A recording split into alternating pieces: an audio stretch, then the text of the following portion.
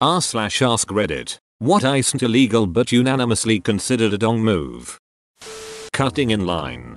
I used to work in retail. Whenever it was busy enough to have a line, we followed the rules of the line strictly. If someone tried cutting in line, we politely explained to them the concept of a line and that they need to get into the back of it.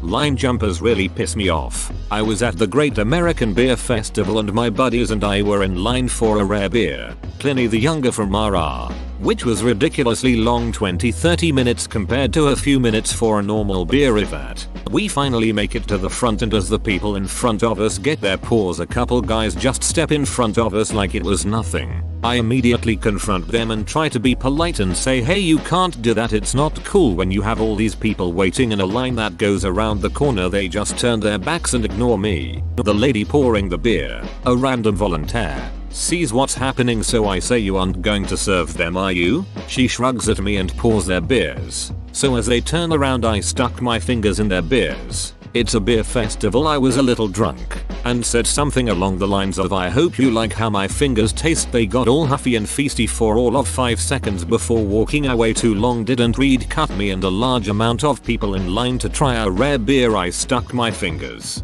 in their beers. Weaponizing custody of the children in a divorce. Also emptying joint bank accounts. Doesn't that make you look really bad in court though? Using a public restroom and pissing all over toilet, or leaving a massive shit and not flushing.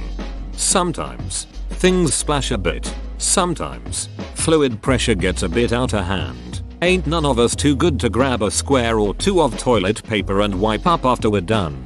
This is the public restroom philosophy I live by. I'm aware my stream does not always fly true, and when this happens I feel sort of duty bound as a civilized human to grab some squares and wipe away the rogue drips. But sometimes another problem arises when the toilet was recently visited by some subhuman who knows nothing of duty except that the sound of it makes him laugh. In these situations, I politely wipe away my very own personal rogues, because I'm not a dong. But I'm also not a janitor, so I avoid anything else. It makes it a pretty meaningless gesture, but at least I don't feel like a dong. If you can't change the world, this is really the best you can hope for. But then whoever goes in after me will just immediately be reminded, goddammit, we're all dongs and nothing will ever change. Taking a parking spot that someone else had been waiting for. My mom was 9 months pregnant with me when it happened to her. She saw who it was, tracked him down in Costco and verbally lambasted him in front of a crowd of onlookers. People were like, what the duck is going on here? And my mom is just laying into him. Meanwhile my dad has ducked off somewhere trying to get the shopping done. But yeah, total dong move. Best part, dad wanted no part. He knew what that lady was like when she was pissed. Filing for custody of your dog during a divorce, then putting it down for no medical reason. WTF, that's more than just a dong move. It's pure psychotic. I don't get why it's cool to euthanize pets but not people. Both the legal status of assisted suicide, especially in situations where euthanizing a pet would be considered humane but an actual person isn't allowed to choose to end their own life, and the opposite, where doing such to a human being would be prosecuted a particularly vile murder. Sitting right next to the people already there in an almost empty movie theater. I had this happen not too long ago. My mom and I were the only people at an afternoon movie. This woman came in with 2 toddlers and plopped them down next to us. Then they proceeded to talk through the entire movie. Someone did this to me and my partner. We literally got up and moved to the other side of the cinema. When anybody named Richard decides to buy a new house, I don't get it. Dong moves. Following someone in a car. My friend and I got followed around the town in our car for 30 minutes. We were young, 2022, and it was like 10 PM. We were driving around and noticed an old pickup truck behind us. We would turn and take all sorts of ways. He was pulling out in front of other cars to stay behind us. I called 911, and the cops said that they would have a cop waiting for us in a well-lit restaurant parking lot so that we could pull in and have someone there. But they couldn't do anything about the guy. It's not illegal to follow someone, they said. There's no law broken until someone gets touched or a vehicle gets damaged. Edit. The guy did get arrested, but it wasn't because of the following. Police. When we pulled into the lot, The police car was there waiting for us, and the truck pulled in behind our car. The cops went up to the driver's window, and the guy had his pants pulled down, masturbating. He tried to grab a weapon from his glove compartment,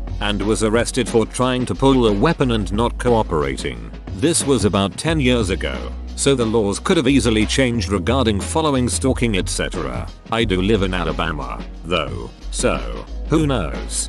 It's so scary. My friend was dropping me off at home and this car started following us as soon as we entered the neighborhood, stopping behind us when we got to my house. We freaked out and started driving again. They followed us for like 10 minutes and I was so scared they'd know where I live, so we stopped at several other places throughout the ride. They stopped every time. Didn't leave us alone till we decided to go back out onto surface streets. I lived in the fear that they would rob or murder me for like 2 weeks. I should add that this was at 3 AM and the car was parked and waiting at the entrance to the neighborhood. Started following us soon as we turned onto the street, so we were sketched out immediately. Gary, they won't stop driving. Should we just throw in the towel and go home? Nah dude. We'll try some more. We have to give him back the pen drive he left at the cafe. It might be important. Trading away all my sheep, then calling Monopoly on sheep. Go to love Caton. There was one time I asked if someone had sheep to trade. They said what for, then played the Monopoly card. They were unhappy.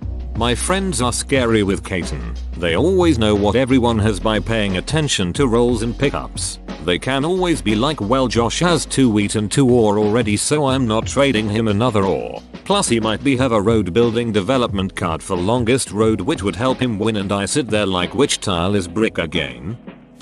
Proposing at a wedding without the bride and groom's permission. Even then it's still iffy. Honestly, I don't like public proposals, period. And they're awkward as duck if both people aren't on the same page and someone gets denied in front of everyone. I'm of the opinion you shouldn't really propose unless you guys have had a full, clear conversation about marriage in private already. Have you seen the Dear Prudence letter? It's the second question, about the guy who not only proposed, but married his girlfriend during someone else's ceremony. Oh, and they announced her pregnancy too. Completely a dong move. Bringing babies to the movies. Or bringing a 6-year-old to see Deadpool. I mean, what the duck did you think would happen with an R-rated movie? Edit. Yes, I meant Deadpool, not Dadpool. Also, in the United States, people under 17 can get into R-rated movies if accompanied by a parent. NC-17 movies are the ones who don't allow anyone under 17 in. They don't think. See also, Sausage Party. Sticking your gum under the table at restaurants or bars. So nasty to catch a knee on that. In the same vein, spitting your gum out on the sidewalk pavement so someone else steps in it. That would be littering, and technically illegal. The behavior of the Westboro Baptist Church is perhaps the quintessential example of unanimously deplored but not quite illegal dongery. From Matthew 22:37-40, Jesus said to him, "You shall love the Lord your God with all your heart, with all your soul, and with all your mind."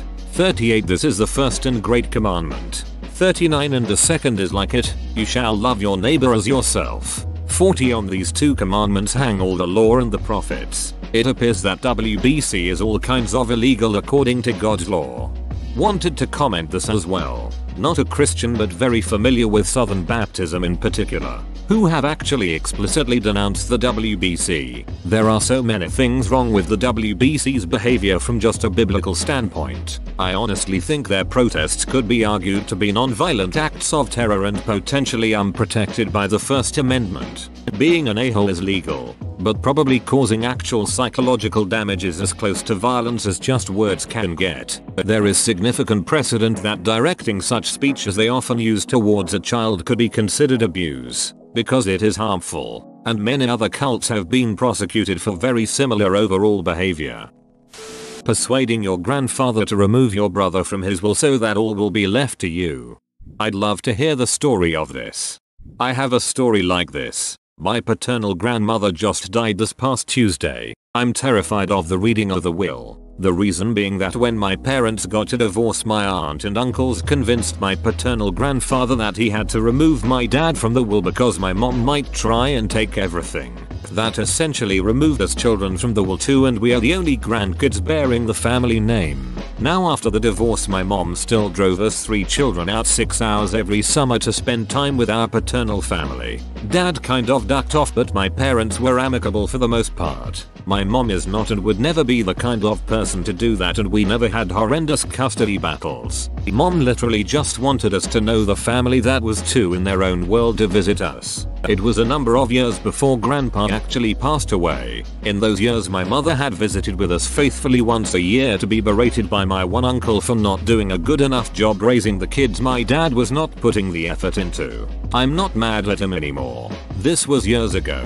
But he kind of really is making up for lost time now, since he wasn't there a lot. Even before the divorce, my dad did not know he had been removed until grandpa died. It was awful. He never visited them again until my grandmother got Alzheimer's. My aunt eventually apologized and supposedly things have been made up for in my grandmother's will, but I'm just terrified that they will burn every bridge they had with my dad if they just never got around to fixing her will either. The funeral is in a week and I feel so very terrified that they've snubbed my dad yet again.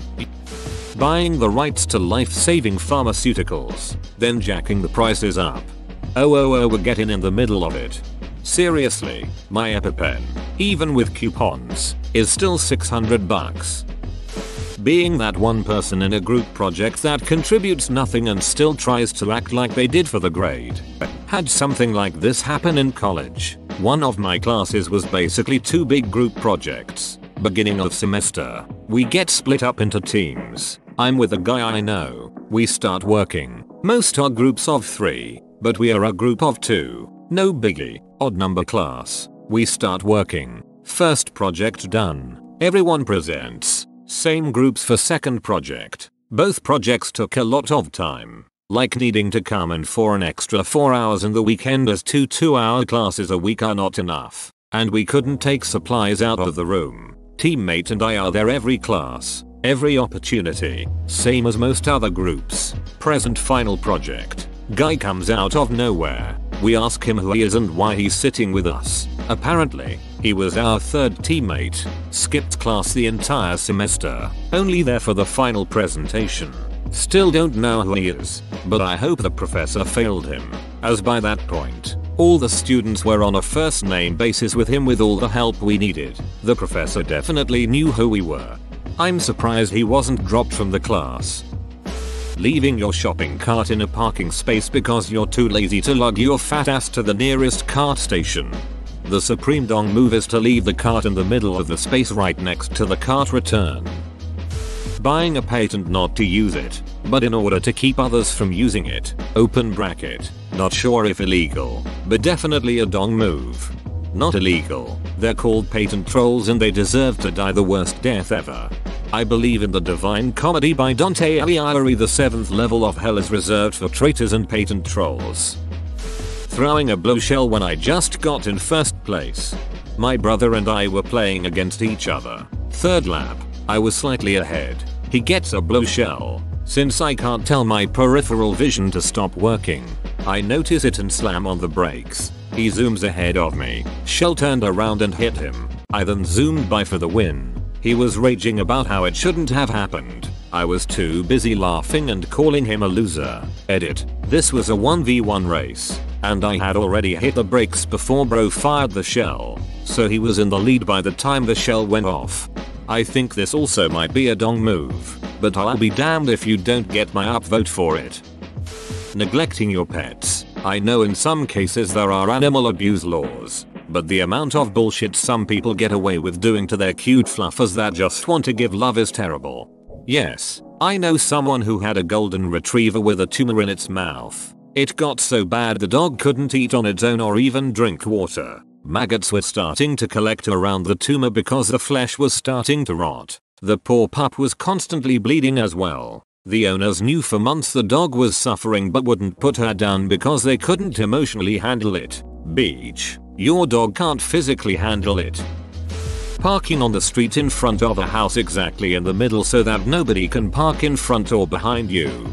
My neighbors do this every day and leave the street in front of their house open. Shit pisses me off so much. When you call shotgun but someone else says challenge or some other BS. Beach. I called it first. Live with it. I go with Rosa Parks. This works, but only if you're already sitting in the seat. How about treating anyone who serves you, waiters, waitresses, store employees etc., poorly because you believe you're better than them? In the immortal words of that one sign at Jimmy John's, a person who is nice to you but rude to the waiter is not a nice person. I abhor anybody who does not practice basic manners with strangers. No passes for severe social anxiety, because I still say please and thank you and smile even if I don't make eye contact. It's just part of being a member of a civilized society FFS. For men, I'd say approaching a urinal immediately next to one that's currently occupied. When there are several other free urinals readily available, why would you do this? Let me urinate in peace, you inconsiderate duck. Bro chill, I just want to see your dong. But then I get stage fright and can't piss colon. Hitting on someone you know is in a relationship. Hitting on a single person when you're in a relationship. Honestly, just creating unfaithfulness in a monogamous relationship. Don't cheat on your partner and don't encourage somebody else to cheat. It's a dong move. Treating minimum wage workers with minimum respect. For no reason other than they're working minimum wage. Hell, not just minimum wage positions, but any jobs where you have to interact with the public as part of work. My wife has a biology degree and works at a museum taking care of animals, which, yes, involves lots of cleaning their enclosures. People see her cleaning stuff and just sort of assume she's uneducated and treat her like shit. She said one time she was cleaning something and this kid asked their mom what she was doing. The mom said something to the effect of, "She's doing what you'll have to do if you don't go to college." How she didn't snap that woman's neck is something I will never know. Not taking your rubbish with you after a movie or similar event. Music festivals are particularly bad. The kids working at the cinema are on minimum wage or less. Don't make their life shittier because you are too lazy to take your shit to the bin that you pass on the way out. Seriously, the bin is right by the door. It's not like you have to go out of your way to toss your overpriced half-eaten popcorn tub. Going to a restaurant 10 minutes before they close. I guarantee every employee is saying a silent duck you. Oh, it isn't silent. That kitchen staff is pissed, especially if it was a busy night. Using the turn lane off ramp to bypass a line of traffic before cutting back in. That's not illegal. It's even worse. I got T-boned by someone doing this and the cop put me at 100% fault. According to their little who's more at fault chart, failure to yield to traffic is more severe than using a lane illegally. Edit. Adding context http://imgur. I-989. This is an image I drew up of the crash. After the accident and the cop report, I ended up flipping the case entirely in my favor. 0% at fault. Before the court got to see the case because of two factors. The other person was passing in a turn-only lane and there would have been no way for me to yield to them due to the obstruction of the truck. Saw Wonder Woman a week ago and not one, not two, but 3 goddamn people brought babies in. 2 of them went off when the volume got loud. Please people, leave them at home. Some theaters used to have baby rooms. It's a soundproof room at the back of the theater where you can still watch the movie and hear through speakers. But your screaming potato won't bother anyone. Cheating on your partner. On a boyfriend girlfriend, that's correct. But there are still many states in the US where it's against the law to cheat on a spouse, and can be punishable with fines or even jail time. Fairly sure these laws are archaic and unconstitutional. I doubt they're enforced. Pretending to marry a guy in order to set all of the guy's friends up in a giant police raid. In bird culture, this is considered a dong move. Duck Tammy. Returning a VHS tape to Blockbuster without rewinding it. Very unkind move. Tailgating. It may actually be illegal in some places. IDK. But nobody really does anything about it. Either way, it's ducking obnoxious. Whenever it happens, I just pull over and let the duck stick drive ahead of me. I once got rear-ended by a guy who was tailgating me.